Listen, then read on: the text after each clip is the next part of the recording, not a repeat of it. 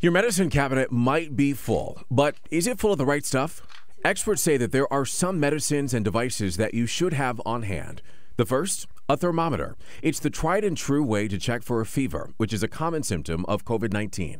Make sure you have extra batteries for it and figure out how to use it before you need it. While thermometers were in short supply in the spring, they're back in stock now. You should also have ibuprofen or acetaminophen to help reduce a fever and relieve pain. There was some concern early in the pandemic that taking ibuprofen could worsen the symptoms of COVID-19. A new study has since found that to be untrue, so it's fine to take either for a fever or pain. Experts also add that you might want to purchase a pulse oximeter. That's a clip-on device which measures oxygen levels in your blood.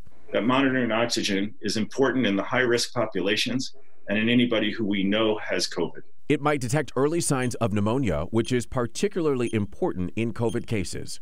If we could detect the pneumonia earlier, then many more patients can avoid ventilators.